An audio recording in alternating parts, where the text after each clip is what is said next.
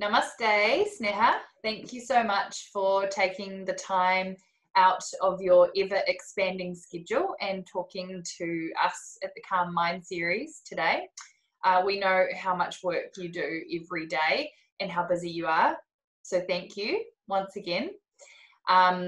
For those who are watching and who are not familiar with the work that you do, before we get into things, I would like to say that we deeply admire the work that you do, tirelessly advocating for animals' rights and providing non-stop care for them in their darkest hours with your charity, Sneha's Care in Kathmandu, Nepal.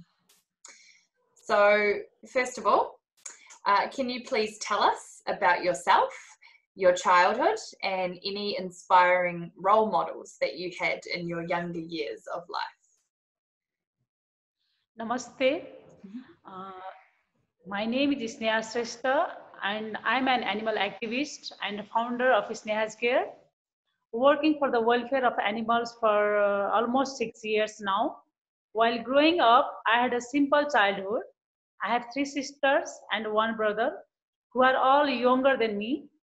As being the oldest daughter of a Nepali family, I used to take care of my siblings, so I didn't have much time for having role models. That's fair enough. It's busy. It's a busy life, isn't it? Being the oldest one. Yeah. So, when do you first remember connecting with animals? And did you have any animals growing up in your childhood home? Well, we didn't have animals in our home while growing up. I didn't like dogs, but I didn't hate them either. My husband always wanted to have dogs and always tried to convince me to get a dog. After lots of convincing, I finally gave up, and we got 2 dogs in our home. I started feeding them, cuddling with them, and eventually I had an emotional connection with them, which I still didn't realize for quite some time. It's very interesting. So you connected with the animals in your adult life, actually. Yeah. So when did you decide to start Sneha's Care, and can you please tell us about the beginning of this journey? I actually had no interest of starting a dog shelter. One unfortunate day, one of my dog, Jara, was poisoned by our neighbor. She struggled for her life for hours while I was by her side supporting her. We tried everything, even tried to get her to hospital, but at the time there were any organization that could help us. Not even veterinary hospitals had emergency wards where we could take her. After a lot of struggle, she took her last breath. I couldn't hold myself all my life. I didn't like dogs and wanted nothing to do of them. But losing Jara was the most painful experience of my life. I loved her and wanted to save her without even realizing how much I loved her. Then, after her funeral, I started thinking about all the dogs out of the streets, without a home, with nothing to eat. I was devastated by the thought of it. Whenever I went out and saw dogs on the streets, I could see my Jara in their eyes. This is when I decided to try and give these street animals a better life however I could. This was the idea that gave birth to Sneha's Care. Wow, that's really beautiful. Brings tears to my eyes to hear that. So then it's been quite the journey. You are now a very determined campaigner for animal rights. Can you please tell us about the work that you have done in this area and what changes you have been able to achieve in Nepal? Well, since the start of Sneha's Care, we have helped more than 30,000 animals. When we first started helping animals on the streets, it would mostly be the human abuse and mistreatment, hit and run cases. Even when we would try to help animals, people used to curse, argue, and even fight with us. But since we started our work with the treatment and educating youths in schools and college, things somewhat seem to have changed as we are receiving support from local communities and people. People are concerned about animals, even it's not their one. We receive at least 10 cases per day, which is quite good, seeing people started to care about animals. We are doing anti-rabies vaccinations program in different places of Kathmandu and Lalitpur to neutralize the transmission of rabies virus from dogs to animals. After a dog has been rescued and treated at our shelter, we spay them before releasing them back to their community to reduce the number of stray dogs in street. We have been promoting veganism and human treatment education as so that people are aware of the abuse they are promoting because of their habits of meat consumption. Regarding cruelty, we also have been fighting against the live and inhumane transport of animals like buffaloes, goats, etc. During the transport, these animals suffer long rides, sometimes up to 48 hours just to get Kathmandu. While seeing such injustice, we filed numerous cases out of which Supreme Court of Nepal has given a verdict in our favor with the strict guideline while transport of live animals without inhumane treatment of those poor animals. But we are still not happy. Our goal is to ban the transport of animals, seeking other alternatives of the meat demand of the country. Our most recent achievement has to be veterinary service being recognized as essential service with joint efforts for various organizations. This made it easier for feeding and treatment of animals during lockdown. Wow, that's quite a lot. It's really amazing what you've been able to achieve in 6 years. Really, it's quite something. So please tell us, what does a regular day look like for you? Actually, my day starts with dogs and end with dogs. Now I have 10 dogs at home. As soon as they know I wake up, they demand my attention, cuddling with them, feeding them in how I start my day usually. After their demands have been met, I then head to the shelter, which is 30-40 minutes drive from my house.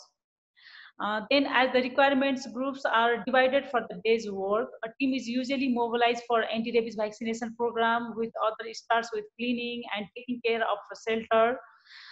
Um, we have to take care of injured dogs every day, clean their wounds, clean their cages, roaming areas. From the start of the lockdown, we have started feeding program around the valleys. In the afternoon, we start the feeding with two groups.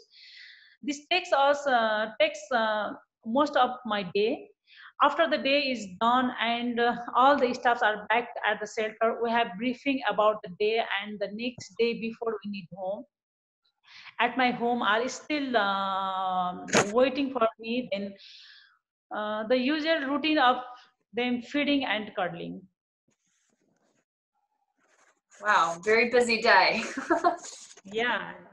So in this day, I mean, you've just told us that you are treating injured animals every day. So you obviously see very confronting injuries and situations. How do you keep yourself calm and focused in the middle of that?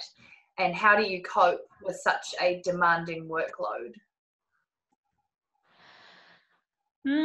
This immense amount of pressure while working with so many injured animals.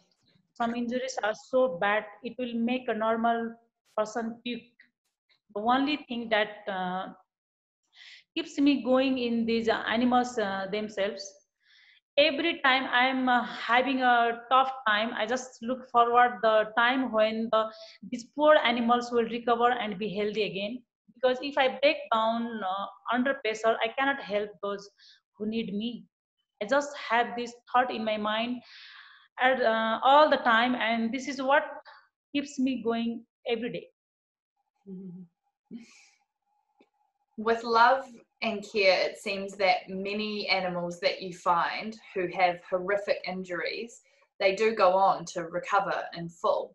It must be amazing to watch the journey of these animals from hurt, weak, and sick to playful, healthy, and happy. Please share some insight with us on this process. Usually, with the injured animals are brought first to the shelter. They are very aggressive. Some even have to be seated because they are so frightened, suffering from the abuse and mistreatment from humans. They don't have any trust on us.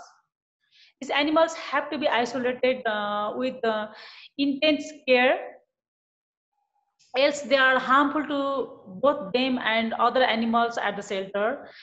As they slowly recover and being fed, we start gaining their trust.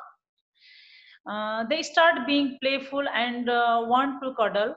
Once the animal have fully recovered, we neuter them and release them back to the area they were rescued from. But if there is no one in the community to look after them, or if the environment is too abusive, we keep them at the shelter until a suitable and proper home will recover, welcome them for adoption. Mm-hmm. Looking at your social media, it is obvious that many animals that you come into contact with, as you have just said, are abused. What is the attitude of the Nepali people in relation to the street animals, and how are you trying to change that through education? Well, Nepal has a lot of animal lovers, but also a huge share of animal abuser. Having a majority of Hindu people and witnessing animal sacrifice from an early age, people, uh, this could be also a reason for people not regarding any value of animal's life. Whatever the reason, many people in Nepal are still ignorant of the fact that animals feel pain and suffer when hurt. And when it comes to the street animals, the situation is even worse. Carrying a stick the figure can make these animals run from their life even when there is no real danger, usually from trauma from the past. However, uh, in recent years, this has started to change. We are conducting humane treatment and vegan education in the schools and colleges, where we show them the dark side from what they find in meat shops. This is the challenge. A lot of the young people are the one who have the ability to make change.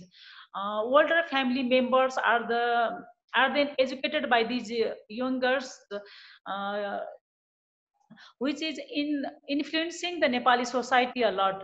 We have been focusing the young generation on visiting and volunteering at the shelter, so they are compassionate towards animals.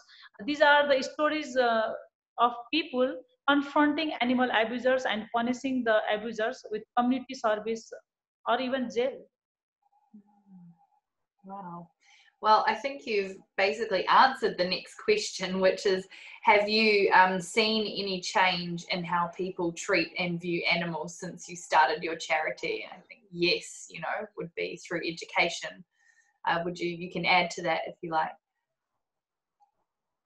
Uh, It is a slow process to bring change to people's minds, especially in a country like Nepal. But still, I must say, change can be felt since the first time we started working for the welfare of the animals. Whether it's the fear of being prosecuted of actual change, it's hard to tell, but we can see some change in the way people are treating animals. We can see people at least water outside the house so the street animals can drink from there. People feeding street animals and rise in animal lovers. Hmm. That's great. So, what are the most common issues that you see in Nepal in relation to street animals? How big is the problem? Do you have any estimate on how many street dogs you think that there are? The problem is actually very big. Nepal is a country where animals are sacrificed but it is also the only country where animals are worshipped as God. There is a specific day of worshipping for crows, dogs, cows, and so on. There are 1,000 dogs just in Kathmandu, if not more. Some community have groups of dogs which are aggressive, can be cause harm to outsiders. The aggressiveness usually comes from a past trauma of abuse from people. While all of them are homeless, most of them are filled with the disease without anyone to take care of them or even feed them one meal and a day. Some end up dying on the street, while others are free of their own fellow strays. From all these, you can probably calculate how much problematic current situation actually is. Mm. Yes, it's very large, it seems. On your Facebook page, you've kept a diary of every single day of the lockdown, which is very impressive. Currently, with the restrictions, the changing restrictions imposed by COVID-19, we can see that your workload has increased. How are you managing in these times? At first, we even didn't have a vehicle permit to conduct our feeding program, but we were determined which this so we started our continued it anyhow. Later on, after the government recognized veterinary service as an essential service, only then we were able to feed the poor animals without any hindrance from the authorities. The early days of the lockdown were pretty strict, where normal civilians weren't allowed to come out of their home. So we took a responsibility of feeding more than 2,500 animals, which included the dogs, cows, monkeys, birds, and other animals that we saw of the street.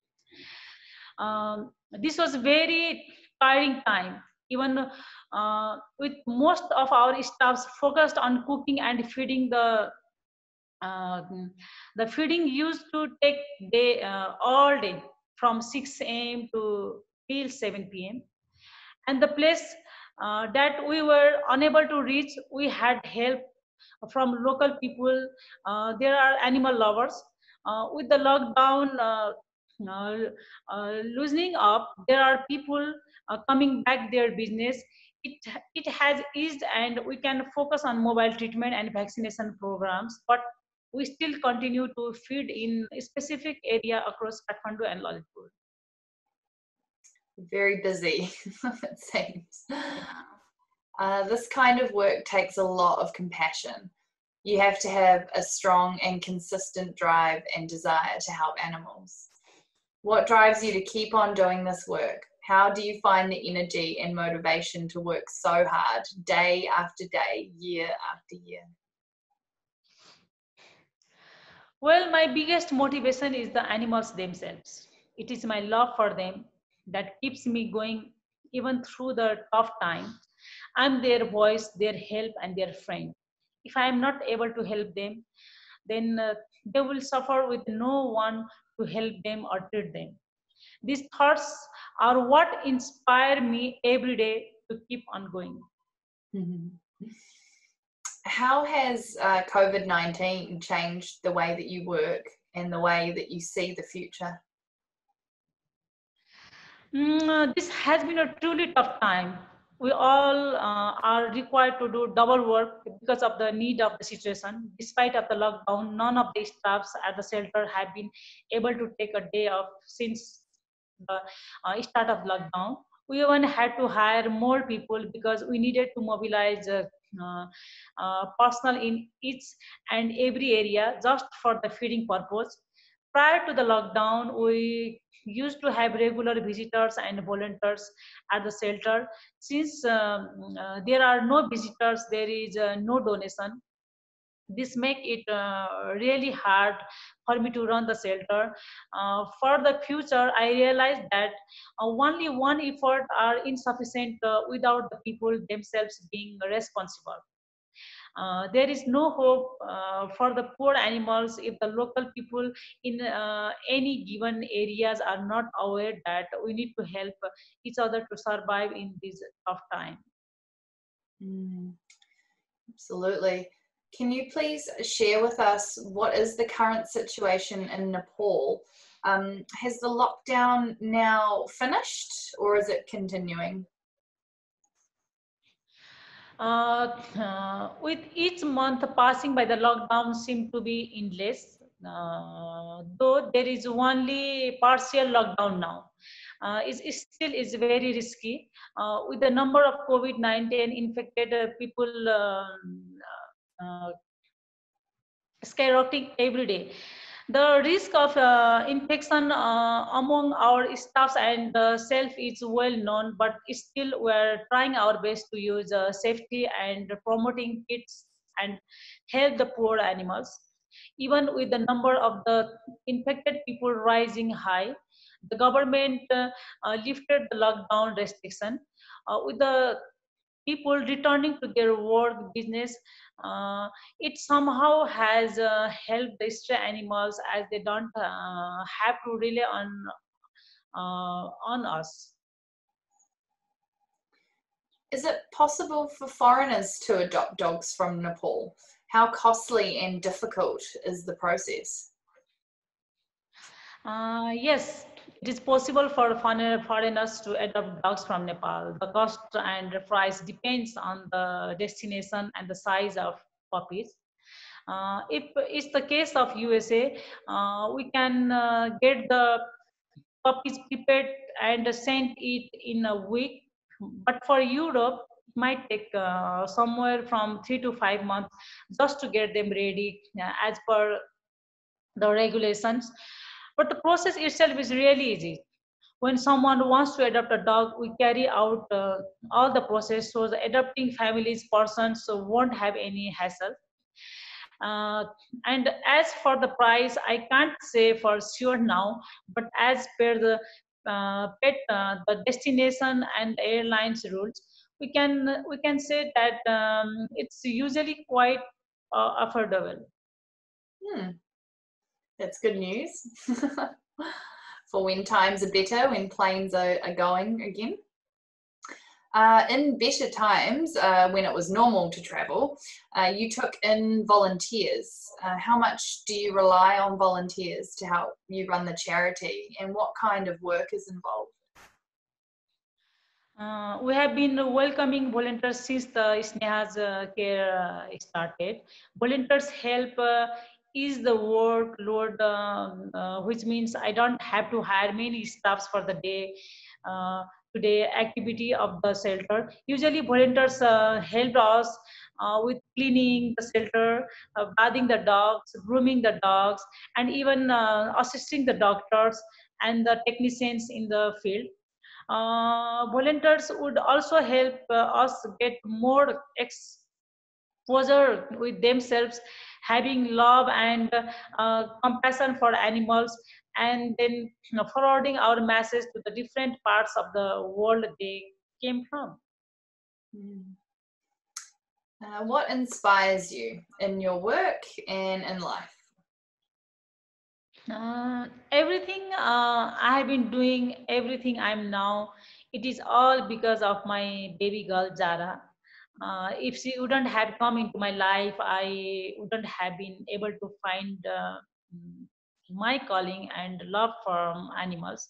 Without her, I wouldn't have been able to help and change the life of so many helpless animals, those poor beings. So she is with me every moment of the day, every day of the year. She may have passed on from the moral world, but she will always be an inspiration to me. She will always be my legacy. Mhm. That's really beautiful. What would your message be to the listeners of this interview or to humanity as a whole?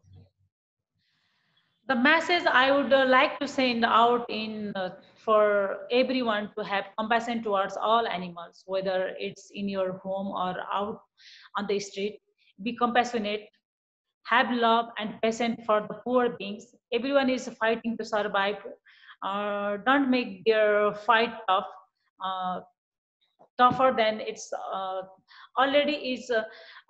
As for humanity, I think there is still hope for all of us if we learn to share what we have with others, and hopefully the world will be a better place to live in for all of us.